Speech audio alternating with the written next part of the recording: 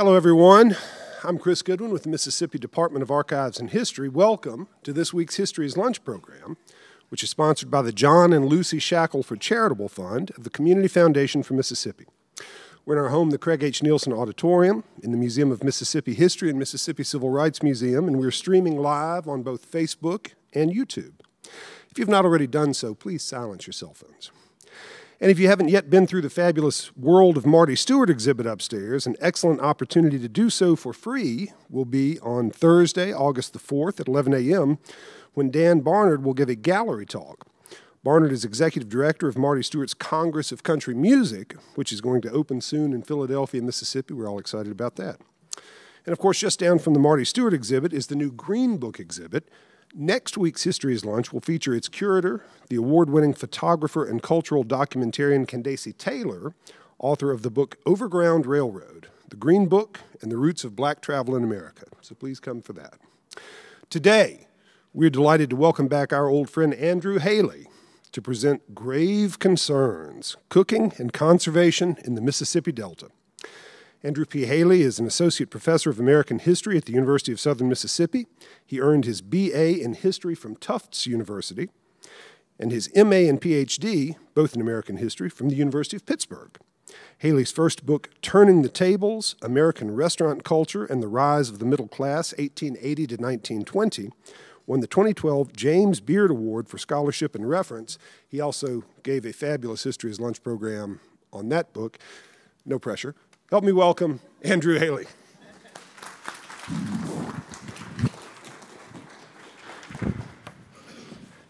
Thank you all for coming out today. I am immensely jealous of all of you because you live nearby and can attend these events regularly. I try to attend them online.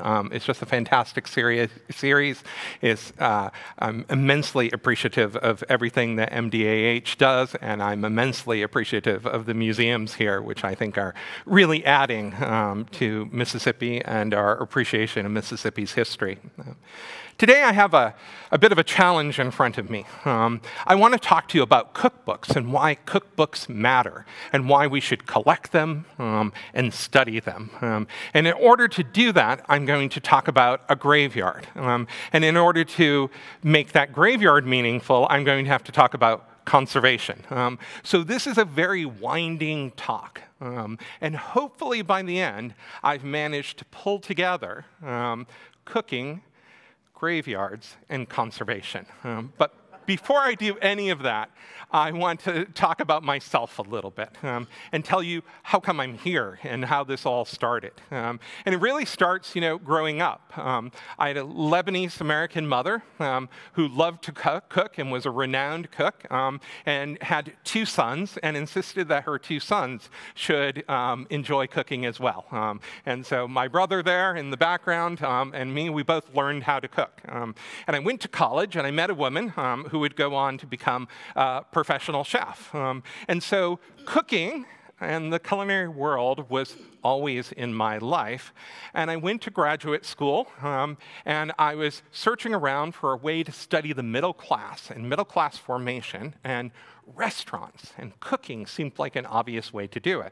So I wrote a dissertation, which became a book called Turning the Tables. And it was about New York City, primarily, but about Chicago and San Francisco and Atlanta and a little bit in there on New Orleans. But it was about big urban centers. And then I came to Mississippi to teach. And I could not quite figure out how to translate the work I was doing to a state that was much more rural. And despite that, I was asked to give a talk about Mississippians and Mississippi food, because I was a food historian, of course. And so I did what historians do. I went to the archives, first to the Southern Miss archives. And it was in those archives that I first looked seriously at community cookbooks. Community cookbooks are those cookbooks that are put together, usually almost always as fundraisers, by civic organizations and churches and women's groups to raise money. And they're fascinating because they're put together by a collectivity, right? They have recipes from within the community. And almost immediately, I fell in love, Almost immediately, I realized that this was going to be a very difficult relationship because these cookbooks don't really tell you much about why they were written and the people who wrote them. But I thought if I could understand these within the context of the communities in which they were written, they could tell an interesting story and help me to understand Mississippi food. So after looking at the ones at Southern Miss, I traveled the state. I went to MDAH, I went to the University of Mississippi and Mississippi State and Delta State, looking at what they had for cookbooks. And I found a few here and a few there, but there was nothing like a comprehensive collection. I imagined there were more. I imagined there were probably about 100 cookbooks, community cookbooks, that had been written before 1970. As it turned out, I was way off. We've located at least 200, a little over 200, and there's probably even more. But I thought there must be 100, and I had probably seen about 20 or 30 of these. So I partnered with the University of Southern Mississippi's archives, and in particular, the curator of the Mississippiana collection, Jennifer Brannick, and together we started looking for these. And we were helped out with some large donations, and we purchased some, and we tracked some down in yard sales, and ultimately, today, we have a culinary collection that consists of about 8,000 cookbooks, manuscripts, papers, menus, and other culinary works. Some of those, most of those, are about Mississippi. Some are about Louisiana and Tennessee and Alabama, our kind of regional culinary partners. Some are famous cookbooks, American cookbooks or international cookbooks. But the heart of the collection remains the community cookbooks. And today we have thousands of community cookbooks. And in the historic collection, those published before 1970, we have over 200 historic community cookbooks. And through some grants and some magic, we've managed to put over 100 of them online. So you can go home tonight and look at these community cookbooks if you want to, or at least a goodly portion of them. So that collection has become the basis of my work. And today, I want to justify our collecting those cookbooks and my working on those cookbooks by talking about one cookbook that illustrates the value of looking at community cookbooks as a historical resource. So I think community cookbooks can tell us a lot of things.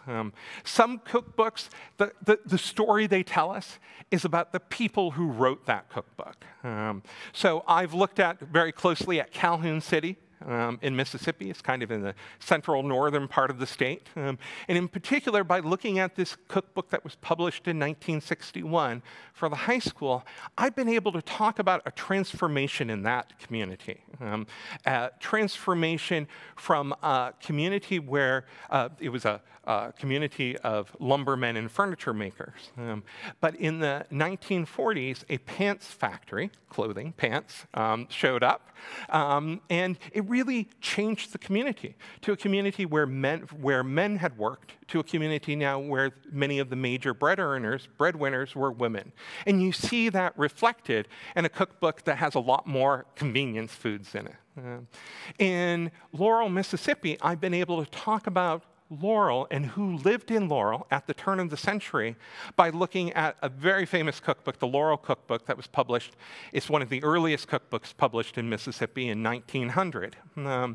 That's a cookbook that was largely spearheaded by Catherine Gardner, who was the spouse of the owner of the giant lumber mill that turned Laurel from a little kind of backward lumber camp into a city.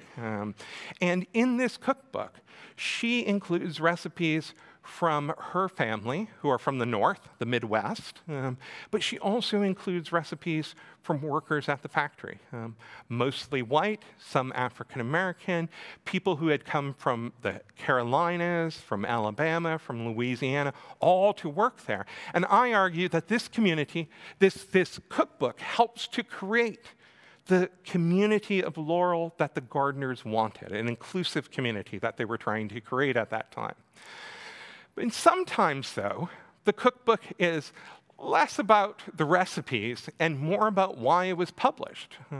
Remember, these are charity cookbooks. They're fundraisers. And in fact, from the very beginning, these cookbooks were about raising money. What is usually seen as the first community cookbook, the first charity cookbook in the United States, in fact, in the world, because we invented the form, was written by Maria Moss after the Civil War. And she was part of an effort in the North to help returning soldiers, and they held what they called sanitation fairs. And she took the food that was prepared at one of these sanitation fairs and turned it into a cookbook called the Poetical Cookbook, published in 1864. And it was really the first, and it was intended to raise money for those returning soldiers. Well, the cookbook I'm talking about today is in that vein. It is a cookbook that was published in Tchula, Mississippi, in the Mississippi Delta. It was published by the local garden club. It was published in 1958, and it was a fundraiser. And all of these are fundraisers, but what attracted me to this cookbook right from the beginning was a tiny little note on something like page 5 at the bottom of the page. And for some reason, it's not actually displaying my little note here. But what is said is that, and I have no idea why, but what is said is that the cookbook was being published to raise funds for the Pinecrest Cemetery. And this was rare. Even though these cookbooks are fundraisers, they don't usually tell you what it is they're raising the money for. And so I was fascinated by this. Why a cemetery? Why was the garden club involved in this project? And so this is what I'm going to do today. I'm going to try and convince you that community cookbooks are these amazing historical resources by looking at the Pinecrest Cemetery and the cookbook that was created to raise funds for it. And to do that, I want to introduce you to a couple. Their names are Hugh and Curl Nichols.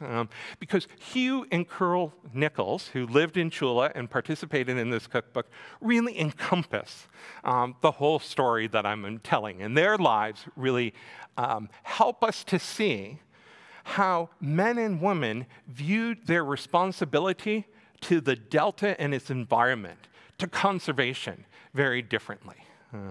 So I'm not an expert on all of these things. I start as a food expert, but then I have to talk about graveyards, and I have to talk about fundraising, and I have to talk about ecology and conservation, and so just bear with me, and I'll answer any questions at the end. So we're going to start with the Nichols family. And the Nichols family lived on, and members of the Nichols family, as far as I know, still own, the Lynchfield Plantation. The Lynchfield Plantation had been around since the early 19th century, but the Nichols family seems to have acquired it in the early 20th century. Hugh Nichols Sr. Purchased the land, but he never lived on the land. He lived in Lexington, Mississippi, and he was kind of an absentee landowner who had a hired hand running the establishment. And he had, and this Lynchfield Plantation, it was located just north of Tchula proper, in an incredibly rich area of the Mississippi Delta. Some people have referred to this as Mississippi's Garden of Eden. It's an area of oxbow lakes that have extraordinarily rich soil that produces bountiful crops. And so this particular plantation is hard to see, but it is in the middle of Horseshoe Lake, an oxbow, where the Yazoo River has been cut off to form this kind of lake. And in the dead middle of that lake is the plantation itself. And that brings us to Hugh Jr. So Hugh Jr. grew up in Lexington, and that's where he met Ann Troll. And Ann Troll they fell in love. They dated for 13 years. While they were dating, he went off to Millsap College, got a degree, was a member of the band, was a member of a sorority.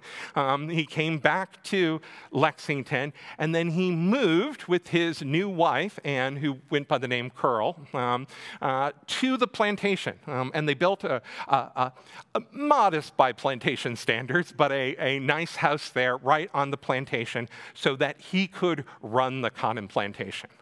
The land was still owned by his father, but he rented the flat land that they owned, and his brother, Thomas Beale, rented the land that was in the hills on the edge of Tchula, and Hugh raised cotton and Thomas raised cattle. And so they divided up the land. All of that was interrupted by World War II. Hugh Nichols would become a pilot in World War II. He was attached to the 172nd Artillery Division, where he was a reconnaissance pilot, participated in D-Day, was promoted during the war, but he came back. The couple had had one child before he left for war, and they had a second child, a second son, after he returned. And they made their home here on the Lynchfield plantation. So this is Hugh in this picture, and over here is Curl Nichols. And their story helps us to understand ecology and the graveyard, because both of them, in 1960, would win incredibly prestigious awards for their conservation of the land, basically. Hugh would win an award for being an efficient farmer, and Curl won an award as part of the Garden Club for preserving a piece of land. And I think their stories will help us to see some differences in gender and an understanding of how the land should be used. So this is their sons. I have a million slides, and sometimes I get ahead of myself. What can I say? But I want to talk a little bit about Hugh and Hugh's award to begin. So Hugh is a farmer. He's growing cotton. And he's growing cotton on the Lynchfield plantation in the post-World War II period, right? And that's a very specific period in agriculture, because the New Deal has really changed the way agriculture is done in the United States. As part of the New Deal, there's the passage of the Agricultural Adjustment Act. The first version of that is thrown out by the courts, but it's rewritten as a conservation law to preserve land, and that is found constitutionally sound. And it begins the building of a whole series of programs. The Soil Bank, we could talk about them endlessly, programs by the federal government to get farmers involved in taking better care of their land. The basic idea is that the Great Depression and the Dust Bowl conditions had been caused by land erosion, and that farmers needed to use their land less intensively. So they needed to rotate crops on a regular basis. They needed to create drainage ditches and put up stands of trees to help the wind from blowing off the topsoil. And all of this, the federal government was getting involved in setting standards, in educating the farmers about this, and often paying for it. In the late 1950s, about 22% of Holmes County farmers, that 22% owned 45% of the land in Holmes County, the agricultural land in Holmes County. About 22% of the farmers participated in federal soil erosion programs to protect the soil, and they were paid significant amounts of money. $100,000 in federal funds helped to buoy and keep up the farm economy in Holmes County by this active engagement in some form of conservation. And for Hugh, his contact for doing this was his county farm agent, a man by the name of W.R. Sullivan. And Sullivan was considered one of the finest farm agents in Mississippi. He was trained by the federal government, paid for by the state government, paid for by the county as well, to help provide farmers like Hugh, who wanted to be modern and sophisticated, with the newest information available on how to care for their land. And this led Hugh, who's over here. This is Hugh. This is their land manager, J.A. Hawley, who was with them for years. This is Hugh's father, who actually owned the land. And on the far right over there is W.R. Sullivan. And so Hugh, who wanted to be a modern farmer, who was interested in modern farming, implements skip-row planting. Now again, I'm not an expert on agriculture. I can barely plant a tomato garden. In fact, in the South, I have had no success planting a tomato garden. But I'll do my best here. What skip-row planting is, and it's still something that farmers debate today, is that you plant some rows and you leave some rows empty, right? In Hugh's case, he planted, this is plowed so you can barely see it, but he planted 4 rows of cotton and then left 4 rows empty. And the idea was that with intensive use of what he called chemicals, which were pesticides and fertilizers, you could get as much out of this intermediate planting, because the cotton plants had more access to the sun and were easier to tend. You could get as much as you could out of just planting the entire field. And in fact, in 1958 and 59, he had record crops. Now, I don't want to take anything away from Hugh, but I have to tell you, when I was doing the historical research, I discovered that Litchfield was just a magical plantation. It had had record crops before skip-row planting. But Hugh had a fantastic harvest that came to the attention through that county agent to the state agency, and he won a state award for his planting, for this unprecedented yield he had. And that got the attention of the Ford Motor Company. Now, you didn't think I was going to go there. That got the attention of the Ford Motor Company because Ford produced tractors and other farm implements, and they were really interested in what farmers were doing, and they produced a magazine for farmers, and they produced an almanac, the Ford Almanac.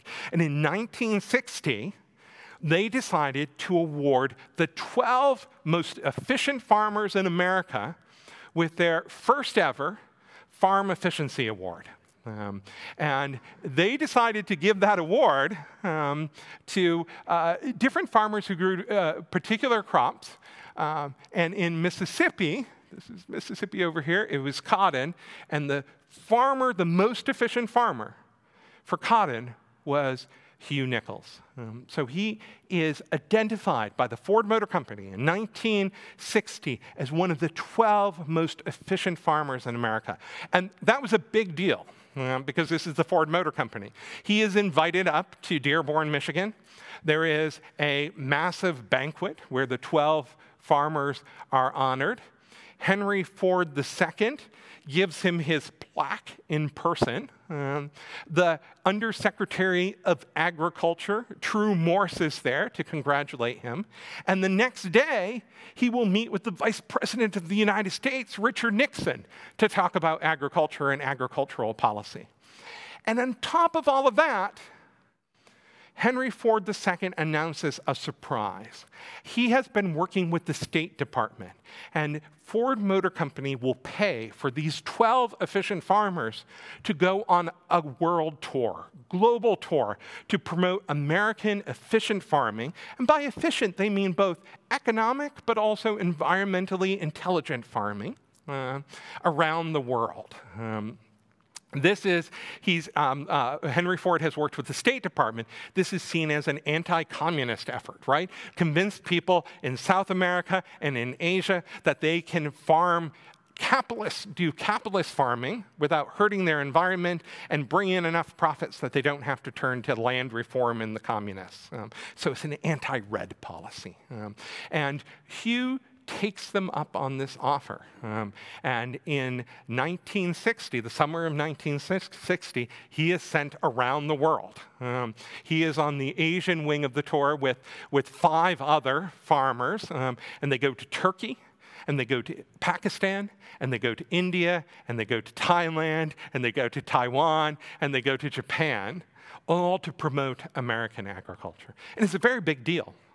Mississippi newspapers, the central newspapers here in Jackson, the newspapers in the Delta all cover this. The national newspapers talk about this and talk about Hugh and what these farmers are doing. So a very big deal. Meanwhile, back home, Curl is involved in a different project. So Curl is a member of the Garden Club, and she's very serious about it. In 1958, she is the secretary of the Garden Club.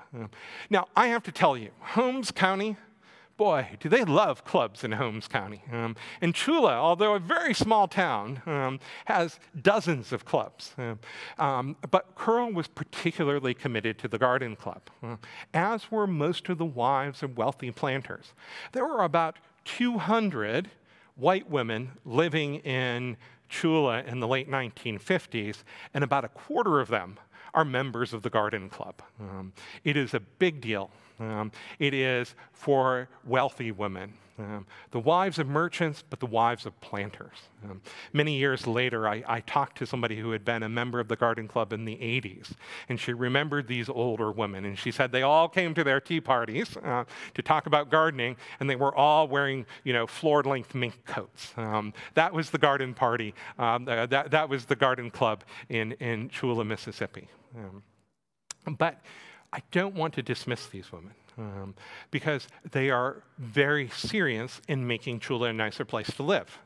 After World War II, they had created a monument in honor of the World War II veterans and other veterans from Tchula. It is not in perfect condition these days, but it's a fountain. It was a fountain, and it was dedicated in 1949 and erected by the Garden Club. And after they finished that project, they looked around for another major project, and they started working on building a cemetery. Tchula didn't have a cemetery. One guy who grew up in Tchula during this time said that the worst thing about dying was that on his way to hell, he would have to go to Lexington, Mississippi, because Tchula didn't love Lexington. And so they wanted their own cemetery, a whites-only cemetery, a white cemetery for Mississippi, or for Tchula. And in order to do that, they raised funds. They held garden shows, they sold plants, but the big fundraising effort was a 1958 cookbook, the subject of this talk, called just Cookbook by the Tchula Garden Club. And as you can see, this is the members of the club and who they were. And you can see H.L. Nichols Jr. was the secretary of the Garden Club. And you can see that she was also on the advertising committee. And that was probably appropriate. We'll talk about that in just a second. But before I do that, I have to say something about this cookbook. This is a talk about a cookbook that's not going to talk about food very much. I'm sorry about that, and I'm happy to answer questions about food, but it's not really about the food. But this is my single page from that cookbook. And in fact, this is my single page in any community cookbook I have looked at from Mississippi, because it encompasses what Mississippi cooking was in the mid-20th century so well. At the top is a recipe for squirrel stew. The next recipe is for chop suey. And the final recipe is the weirdest recipe of all. It is by a Middle Eastern American woman who is giving a recipe for stuffed cabbage. But to translate stuffed cabbage to her Delta friends, she calls them cabbage tamales. It is just an amazing page. And the cookbook itself is wonderful. It has hints of the fact that many of the recipes were actually prepared by black servants at home. There is one and this is offensive to us today, but in terms of that period, it actually gives more credit than most. One recipe that's credited to Mrs. Jones' cook, and that was a rare reference to the fact that there were black servants behind many of these recipes. So, as much as I think Curl contributed to this, Curl Nichols, I don't think was a great cook or an amazing cook. In an interview she gave in 1958, it references the fact that she cooked and was a good cook. But the honest truth is she had a black woman who came in and did most of the cooking. And when we look at the recipes she contributed, there were only 3, which is remarkable since she was part of this big project to put together this cookbook. And they're all rather simple. I'm afraid some of them got cut off here. But there's this one here is a prune whip. Yes, this is a prune whip at the top. It's a relatively simple recipe. I think, oops, somehow I'm off here. This slide is off. But this one here, date loaf candy, will tell you a lot about it. It is a very simple 4-ingredient recipe, and the other 2 recipes that she submitted were equally simple. So I don't think her big contribution was that she was a great cook, in other words. Her big contribution was that she was on the advertising committee, and that mattered. Because community cookbooks at this point in time, they cost a lot to print. Printing costs would go down later, and now there's lots of community cookbooks because they're cheap to print. But in the 1950s, it cost a lot. And so in order to do a community cookbook, you first sold advertisements to raise the money to pay for the printing of the community cookbook, and then you sold the community cookbook in order to make profits that went to your charitable efforts. And if you didn't have the advertisements, the whole thing didn't get off the ground. And Curl was part of that advertising committee. And as the wife of a very prosperous farmer, as the mother of 2 children who were school age, she had tons of connections in that community and helped to put together the cookbook through her advertising. And that cookbook was to create this cemetery, the Pinecrest Cemetery. But Pinecrest Cemetery, as this sign, which was put up later, suggests, was more than a cemetery. I'm not entirely sure about the wildflower garden. It appeared in the 1970s, and I don't know anything about it. But the arboretum was part of the plan right from the beginning. The cemetery is located on a lowest bluff that overlooks the town of Tchula, and it consists of 35 acres. 15 acres were dedicated to the cemetery proper and were planted with 2,000 pine trees, as well as a few other, a walkway that entered in signage so that you knew there was a cemetery there. And the rest, the 20 remaining acres, were planted, according to contemporary records, with 16,000 trees. And it was, throughout the trees were pathways and walkways and bridges that have not survived so well. It was to be a nature preserve.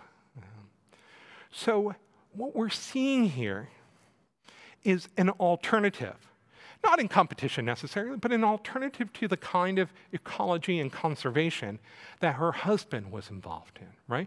For Curl Nichols and members of the Garden Club, conservation meant planting trees and preserving land, right? Not turning it into something that was economic, but something that was recreational, that would attract birds, that would preserve some of the natural environment. And this, in fact, had been part of what garden clubs in America had been doing since at least the 1920s. Now, this is a story that we should know a lot more about.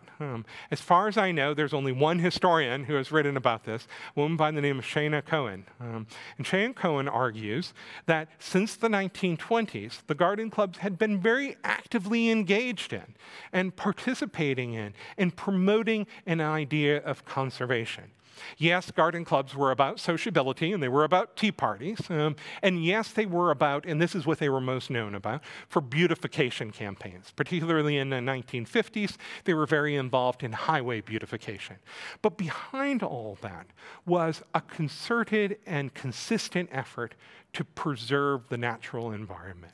In Mississippi, that really took off in the 1930s when the president of the State Garden Club, J.D. Duncan, made conservation a statewide agenda. And I think that's where the women in Tchula kind of picked up that thread. By the time the late 1950s that they actually were able to build the cemetery, that had gone out a little bit out of style in Mississippi. The president of the Garden Club in Mississippi was more into beautification by then, but the Tchula women were steadfast and dedicated in creating a space that was not only practical, a cemetery, but was also preservationist and the preservation of land. And yet, unlike Hugh, who became a celebrity for his efficient farming, the women of Tchula had a hard time getting noticed, to be honest. So the first reference to their award takes place in the In and About Tchula column in the Holmes County Herald. Now, this is not a big deal. This is the same column that tells you when the baseball team is playing, right? The local high school baseball team is playing. It just has little facts about what's going on and had regularly reported on the comings and goings of the Garden Society. It talks about the fact they've won this giant award, but it's on page 4 in a column about Tchula. Most people wouldn't even noticed. They eventually get some mention in the state paper, in the Clarion Ledger, but it is in an article that's talking about Mrs. Lester Brown. And Mrs. Lester Brown, she probably was a lovely woman, I don't know her, but she was head of the Garden Society, the Garden Clubs of America in Mississippi. She was running for office for our second term in that position. She was very much into beautification. She happened to have received, I haven't talked about the award yet. I got ahead of myself, didn't I? She happened to receive this award that I'm going to tell you about in just a second when she was at the National Garden Club meeting, but she had had nothing to do with what was going on in Tchula. So what I skipped ahead and forgot to tell you about was that the garden, the cemetery, Pinecrest, wins an award. Just like the men Hugh has won an award, it wins a national award, and frankly, probably an even more prestigious award. This award is given by the Garden Clubs of America every year, had been since the 1920s. It's called the Kellogg Civic Achievement Award. Only one is given every year, and it's only given if there's a worthy contender. And it's given for a project that truly improves both the lives of the community and the environment and the life of that community. And so the women of Tchula, they had first won a state award, then they won, I'm sorry, I got ahead of myself here, they won this national, very prestigious national award, and yet that is mentioned only in passing in their local newspaper, the Holmes County Herald. It's eventually mentioned only in passing in the Guardian and the Clarion Ledger. And you can tell that this frustrated the women, because about a month after the award was given, this article appeared again in the Holmes County Herald. And it is, I believe, written by a member of the Garden Club. And see if you agree with me. What it basically says is, hey, you've ignored us, and we need to let you know we won this award. What it says is the medal is on display at the Merchants and Planters Bank, because there was an actual medal that went around with this award. And remember, as you view this medal, that your town, Tchula, has received the very highest award given by the National Council of Garden Clubs, Inc. in 48 states and 3 foreign countries. This award isn't given every year unless some club merits the honor. It really feels to me like the club is saying, hey, why are you ignoring us? Here is this award. Go look at it. This is a big deal. And they were right. It was a huge deal. I would argue that one of the reasons that it's ignored is because they were women. Because their version of conservation was not as flashy and as celebrated in the 1950s as Hugh's version was, right? Hugh, when he wins this brand new award that's given to 12 people, gets all sorts of attention, meets with the vice president, is quoted by the wire services, UPI, on his views about communism because he had won this award, is invited to speak at the Garden Club. But the women, their award just kind of passes into history. Now, that didn't discourage these women in Tchula. They maintain that cemetery and that park they've created for years. In 1978, they reissue their cookbook in order to provide additional funds for the upkeep and to get the Boy Scouts in there to redo those trails, which unfortunately now have declined once again. But they have a lifelong commitment to this idea of preserving the land.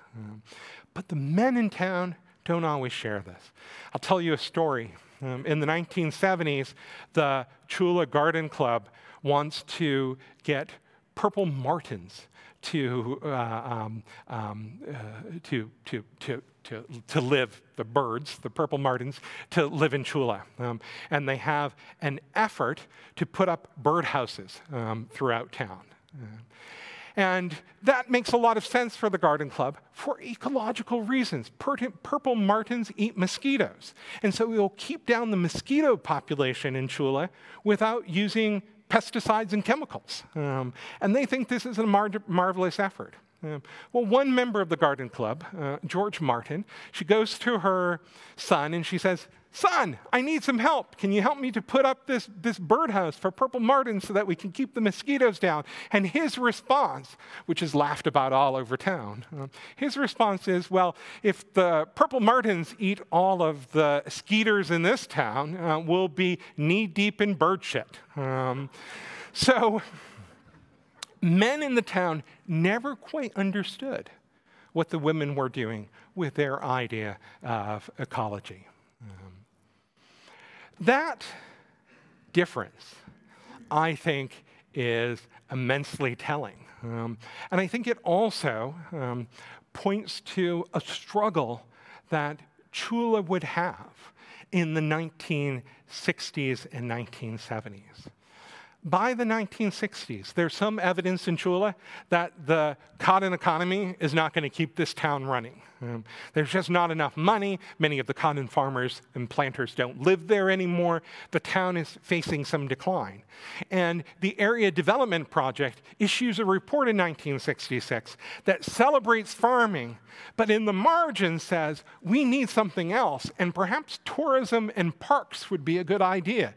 It says Tchula has no parks because the Area Development Partnership in Holmes County hasn't even paid enough attention to realize the women have built a park in town and are maintaining a park in town. The county knows they need to do something more, but even though it's right there in front of them, they don't know how to do it, and they don't make changes. The changes eventually come, and I'll talk about that in a moment. But I want to go back to Curl and Hugh just for a second, and this is really an aside, so I'll make this quick. But their differences in how they imbue the environment are lifelong and deep-seated. And I know that because Hugh, by the 1960s, has largely left plantation running to either hired managers or later his son, Nicky. And instead, he has become a big game hunter. First in Mississippi, then in Alaska and South America. Eventually, he goes on repeated safaris, spending the growing seasons in Africa, which is the ideal time to hunt.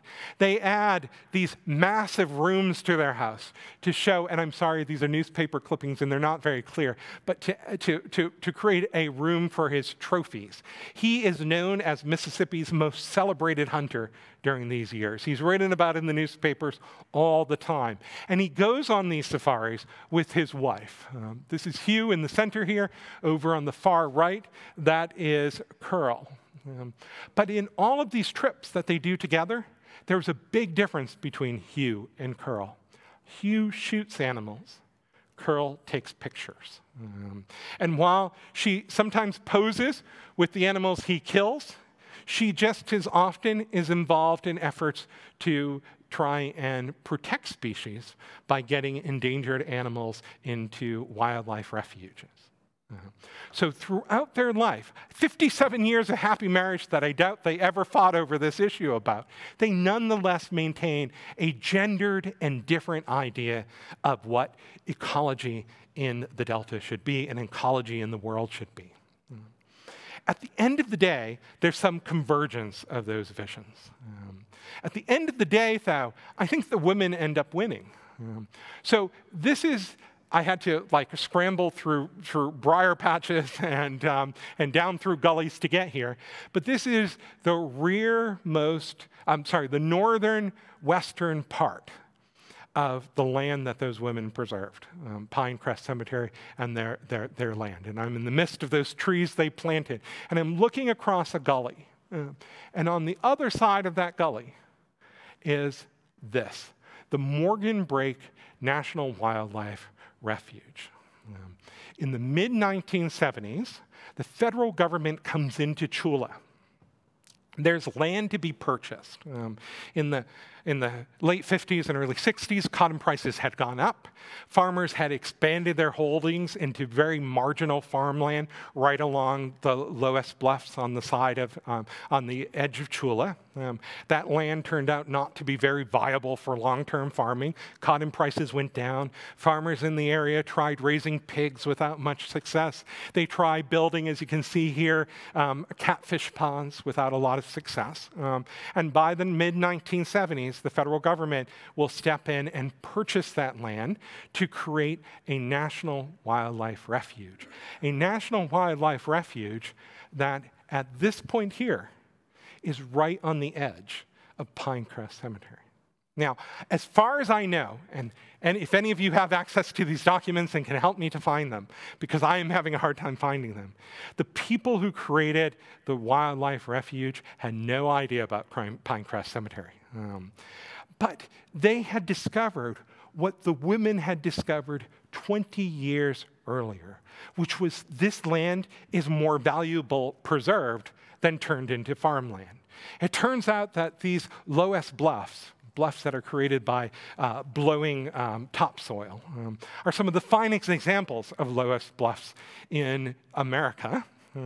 It turns out that this land is an excellent home for migrating birds. Over 1,000 ducks migrate through this, 100,000 ducks migrate through this land every year. Over 250 species of birds can be found in the Morgan Break National Wildlife Refuge. It's an incredibly important national wildlife refuge. And who recognized that? This valuable land, this, this bluff that needed to be preserved, it was the women of Tchula, right? It was the Garden Club that recognized it long before the men realized they needed to preserve this land and long before the federal government realized they needed to preserve the land. The women's legacy is not Morgan Break, as far as I can tell. But it's worth remembering what these women were doing. We often think of conservation in terms of men, the Teddy Roosevelts, the John Muirs, who preserved the land. We only think about the women as kind of an afterthought in the 1960s when Rachel Carson publishes Silent Spring, and suddenly it becomes a women's issue. But through the early 20th century, through garden clubs and local organizations, women were involved in conservation, even in the heart of the economic use of land, the Mississippi Delta. And so that's why we need to study cookbooks, because this story has been long lost. The cemetery is there, but nobody remembers who owns the cemetery or where it came from.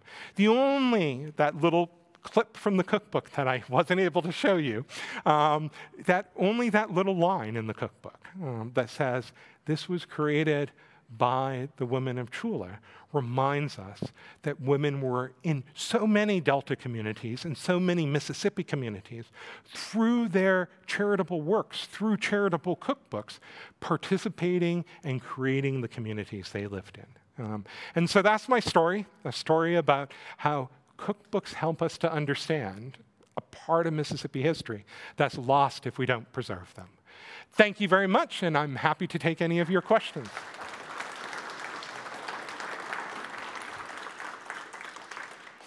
Yes, sir. Again, hang on. Let me hand you the mic so everybody can hear you. Yes, I forgot. In the beginning, you talked about the newly collected archives of all these cookbooks and all. Do you have links or where to go access that? Yeah, the easiest way to access this collection is to put in USM or Southern Miss digital archives. It'll take you right to their kind of homepage. Click on the collections. It is part, right now, I'm trying to get it made into a separate collection, but right now it's part of the Mississippiana collection. So click on Mississippiana and scroll down and you'll see cookbooks. Click on cookbooks and you'll get a whole list of, as I said, we're still digitizing some of them. So last I checked, it was over 100 of these cookbooks, including the Tchula cookbook, which is available online. So. Yes. Hang on, let me bring you the mic. Oh, yes, I keep forgetting that. Is it possible to physically visit the cookbooks? I mean, to see them, to hold them? Absolutely. They are, like many archival collections, like the archival collections here, you can't just wander in the stacks. But you can go and ask for any of these you want to see. We have cookbooks dating back to the early 20th century. We have some manuscript collections from some journalists who wrote about food in Mississippi. We have some cookbooks that are the kind of handwritten and family cookbooks, right, that are one of the kind in the collection. They're all searchable in the university's library catalog. And the ones that are digitized, you can actually search through much of the text. So if you're looking for the name of a particular person, you can search for that person and see if they contributed a recipe. Not all of them are it's a lot of work to transcribe cookbooks, it turns out. They don't digitally transcribe very well, and so not all of them have transcriptions yet, but we're constantly working and improving that. So, yeah. Actually, I'll ask a question from the live stream. How much money was raised by this cookbook? Do we know? So no, I have written to the national,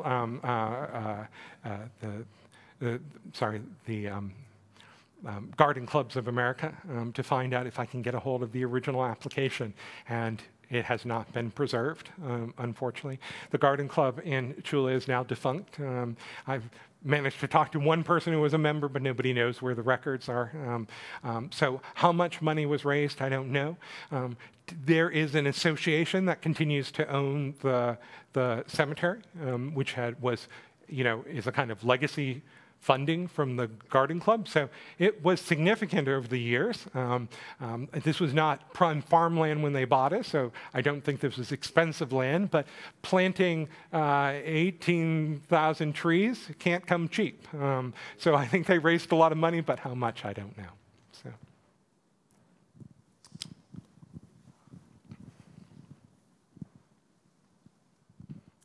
I'm fascinated by the way you can slice and dice to learn about cultural things, religious preferences, food preferences, all kinds of things. Have you done other slicing and dicing to look at other cultural aspects of our history? Through the cookbooks.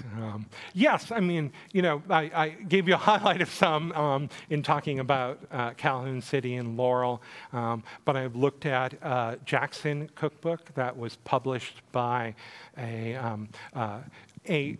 was not the Confederate Daughters, but a rival group to try and look at how they positions themselves and created a community that was a lot less successful than the community in Jackson in the long run. I've looked at a cookbook in the Northern Delta from Coahoma, which has been fascinating to tell two different stories. One about the woman who was involved in it, a woman by the name of Blanche Ralston, who was a mover and shaker in the state, a kind of forgotten activist who was involved in state politics for many years, went on to work for the Works Progress Administration, was a regional director of the Works Progress Administration, was part of World War II, women's planning for World War II, and then comes back to write this cookbook and kind of disappear. And it's helped me to think about what happens to women's politics in the post-World War II era in Mississippi. That cookbook has also allowed me, though, to think a lot about race in Mississippi. That in a cookbook from,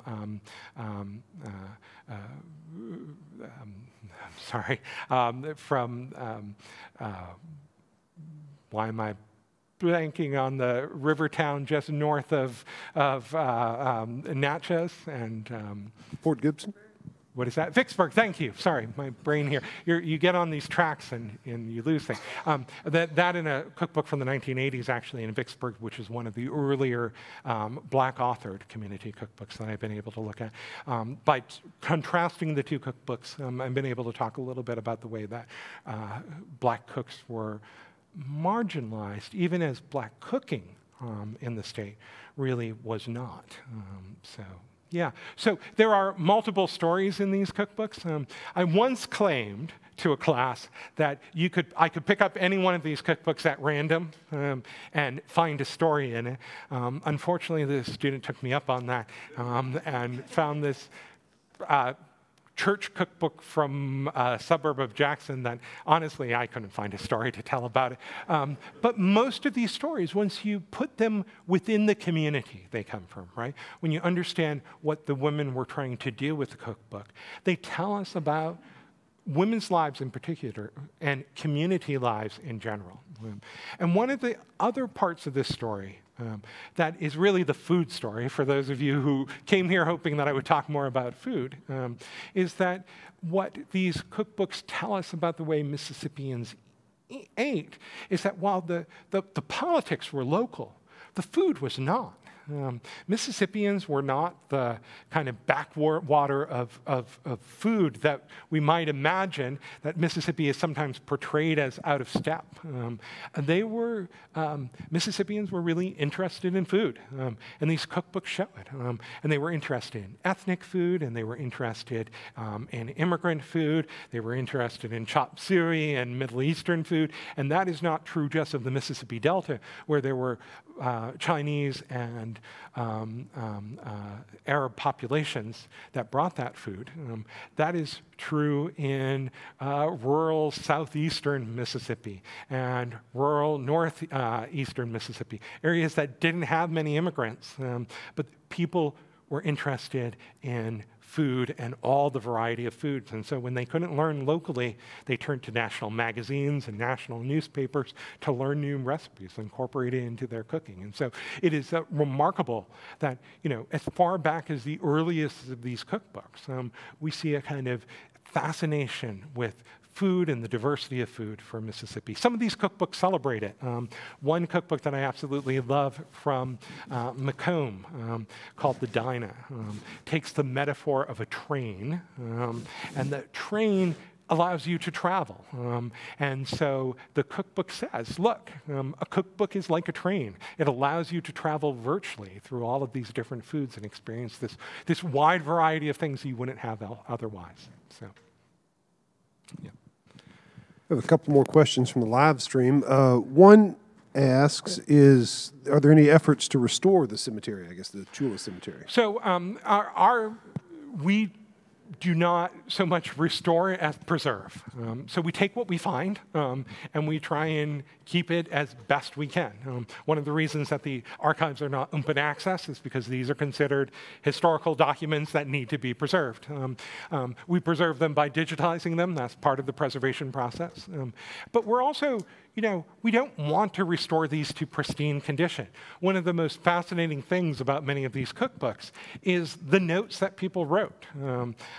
It turns out that, I once was at a conference and somebody said, well, nobody ever uses these cookbooks. Well, that's not true. When you look at these cookbooks, people have changed the recipes. They made the recipe and they think, well, this needs more sugar, or this needs more salt. Or sometimes they've gone back to the person who submitted the recipe and said, I think you made a mistake. It doesn't work. And there's a note saying, Mrs. Smith said she forgot to leave out the currants or whatever. I was once giving a talk, and a woman in the audience came with little cards, recipe cards, and she said, I knew you were talking about this cookbook, and I wanted to correct the record. My mother didn't want people making her most precious dessert recipe, and so the recipe she put in the cookbook is not accurate. And here's the real recipe. And so people were engaged in a conversation about these recipes. People often wrote in recipes. They often, we even preserved clippings, right? If the cookbook is stuffed with newspaper clippings, those clippings are preserved as well. So it's not so much about restoration as it is preservation. So. I have a friend connected with a cookbook that is associated with a restaurant, and she admitted that they didn't give the full and exact recipe each time for their most popular dishes. So that is, you know, yeah. Recipes are precious intellectual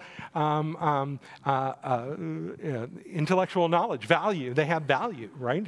Some people made their living off these recipes. One of the reasons that I'm not able to talk about black cooking as often as I am about white cooking is that in the community cookbook collection that we have, the historic collection before 1970, there's not a single black community cookbook. Now, I've had people say, oh, there are some, but when they go and look for them, they don't exist. And to date, after 5 or 6 years of trying to do this and asking around, I have not located, prior to 1970, black community cookbook. Now, I think there's lots of reasons for that. As I pointed out, they're expensive. They were expensive to produce, and black communities may not have had the financial resources. But I also think we have to remember that many members of the black community made their living off cooking. And giving over their recipes was giving over what made their work valuable, right? It was surrendering their knowledge. And I think some black cooks were reluctant to put down their recipes in written form because it would compromise their ability to get jobs. That's speculation. Hard to prove, but yes, people don't. These were valuable entities. You know, some women, their reputation in the community, their reputation in their church or in the garden club was that they were great cooks, and giving up those recipes was giving up a little bit of themselves. So. Thank you all for coming here today. I hope that we will see you next week for Candace Taylor, and then don't forget the gallery talk on Thursday. Today, help me thank Andrew Haley for this fabulous presentation.